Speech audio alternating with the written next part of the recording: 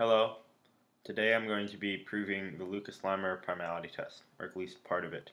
I am not sure exactly how far I'll get, but let's get started. So first of all, I will explain what the Lucas-Lehmer Primality Test is.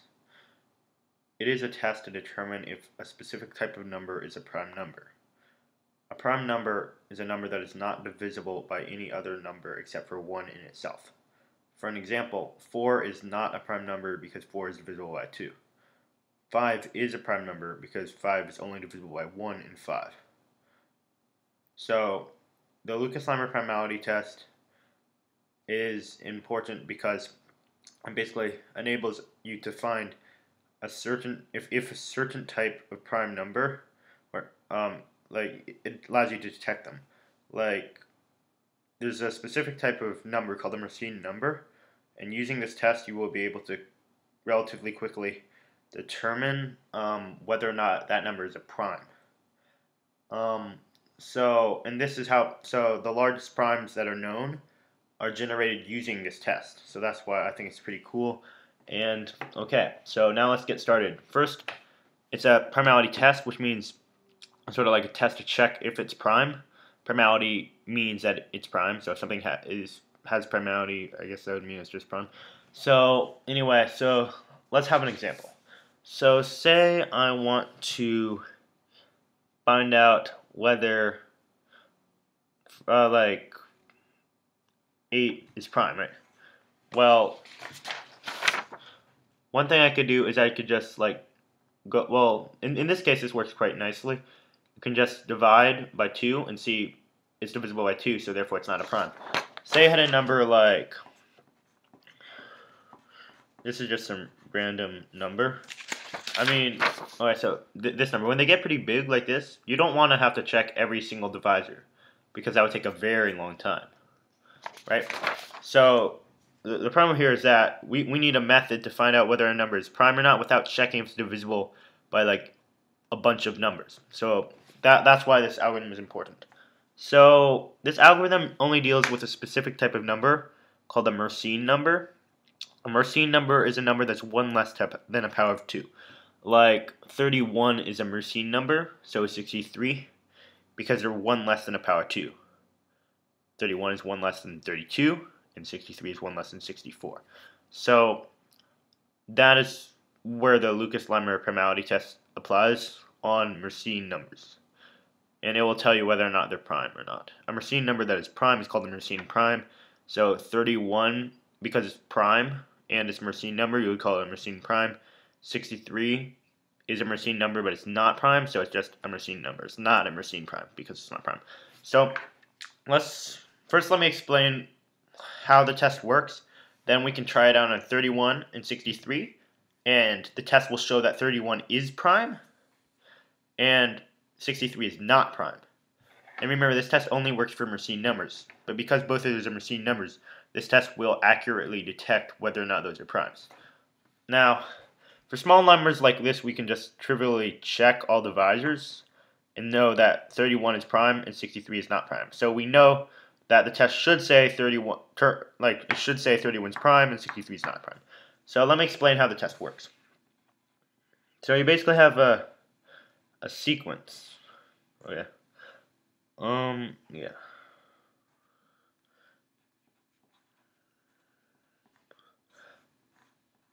Okay. So it's a recursive sequence right there. S0 is equal to 4. That means the 0th term in the sequence is 4. To find the next term, you square the 0th term and subtract 2. That will give you S1, the first term. Well, although technically the first is 0th, but whatever. So then to find the next term after that, you square that and add 2. So using this, if you wanted to find S100, you would build up from S0, S1, S2, dot dot dot dot. So now we have defined a sequence. You may be asking, where's the test part? Well, it has to do with this sequence. So let me see if yeah. Oh yeah. So basically, what we do is we find. Okay. So say we want to test. What? So say we have some number 2 to the power of k minus 1 that's a Mercian number, because a Mercian number is 1 less than the power of 2. And we want to check whether or not that is prime. What we can do is we can find sk minus 2 and basically see whether or not the number that we want to check if it's prime divides it. Yeah. So what we want to check is this true? And if it is true, that means that 2 to the k minus 1 is a prime. If it's not true, that means it is not a prime. Okay, so let's show some examples.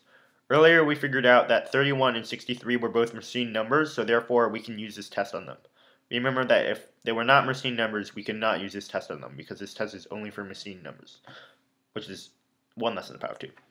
Okay, so let's start with 31. Remember, 31 is prime, so this test should turn out saying yes, it's prime. Okay, so we want to find, is this number prime? Now, first what we do is we roll just 1 less than the power of 2, and that power of 2 is 5. 2 to the power of 5 minus 1. Right? Alright, so it's 2 to the power of 5 minus 1, and we want to figure out whether or not this is prime. Well, according to our test, what we got back here, we have this. So we need to check whether 2 to the 5 minus 1 divides sk minus 2. In this case, k is equal to 5, so s3. So we need to check. First, we need to find what s3 is equal to. So to do that, we are going to do a recursive sort of pattern. Give me 1 second. Okay. So first of all, s0 was defined up here. It is equal to 4. And the reason we're finding s3 is because we need to check whether or not 2 to the 5 minus 1 divides s3. Okay, so now s1 is going to be the previous term squared minus 2, which is 14. Because it is defined right there. That is how we find the next term. We will do the same thing. Give me 1 second to pull up a calculator. Sorry. Okay.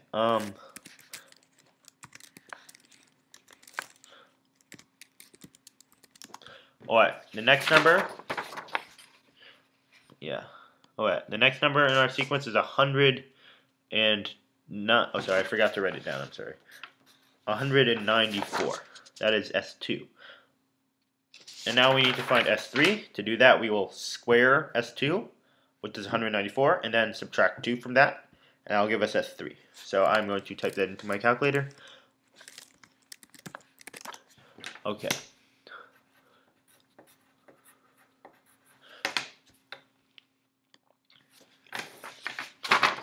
Okay, so this is S3. I squared S2 and subtracted 2. So now we know what S3 is. So remember, the Lucas-Lehmer Primality Test says that this right here, by the way, this symbol means it divides. So this is the same as saying 2 to the k minus 1 divides sk minus 2, and that is equivalent to 2 to the k minus 1 being prime. So we want to figure out whether or not 2 to the 5 minus 1 is prime.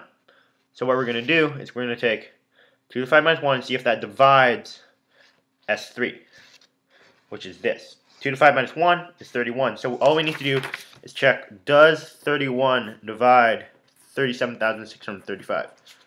S3 is 37,635. So now what we're going to figure out right now is this true? Does 31, remember this symbol just means divides right here, 37,635. So I'm going to type that into my calculator. And okay, give me 1 second.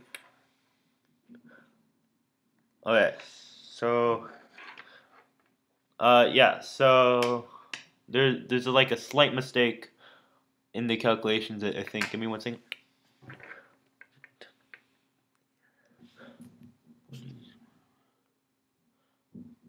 Oh, I see. I'm sorry. Earlier when I was trying to calculate S3, sorry. Earlier, if you remember back here, I was trying to calculate S3.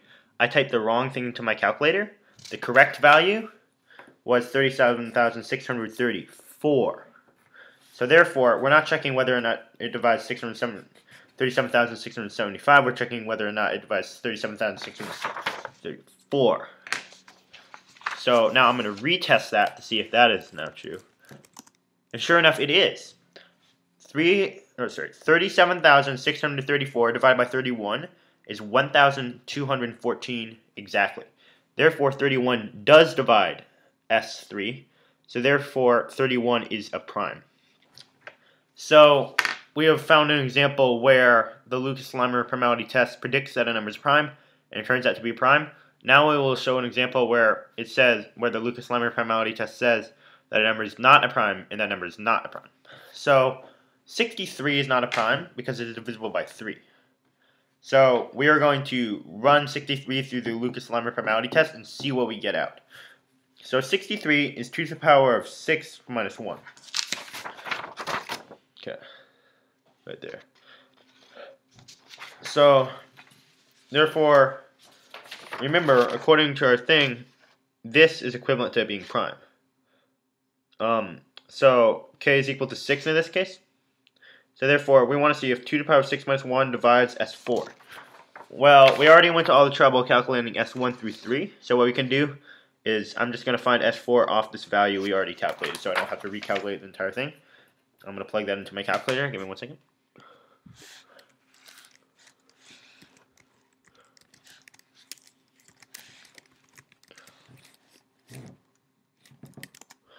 Okay. So this is a really large number. I'm just going to write it down. But basically, yeah, we have this really large number. And yeah. So S4 is equal to this giant number. And we want to see whether or not that this is S4. And we want to see whether or not 2 to the power of 6 minus 1 divides that. 2 to the power of 6 minus 1 is 63. So we want to see whether or not that divides this humongous number. Okay.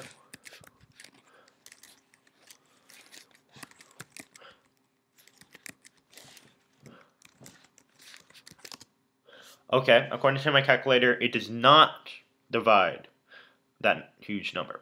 So therefore, the criterion given here are not filled because this is not true when k equals 6. So therefore, this number is not prime, which is correct because, as we figured out earlier, 63 is divided by 3 and therefore is not prime. So we have two examples. One where the Lucas-Lehmer Primality Test says, okay, that number is prime, and it turns out to be prime. One where it says that number is not prime. The number that is not prime is called composite. So it says that number is composite, and it turns out to be composite. So you might be wondering, like, well, how do we know that it always works, right? I mean, what if it only works up to like 7 billion and 3, and then after that, it can predict the wrong stuff? And so that's where we are going to be covering. So we are going to be proving that when this test says it's prime, it is prime. And when this test says it is not prime, it is not prime. This is pretty complex. There's a lot of very beautiful math throughout. Some group theory, which is very nice. And I hope you guys will enjoy it. This is the end of part 1, and I hope you watch part 2. Thank you for watching this video. Bye.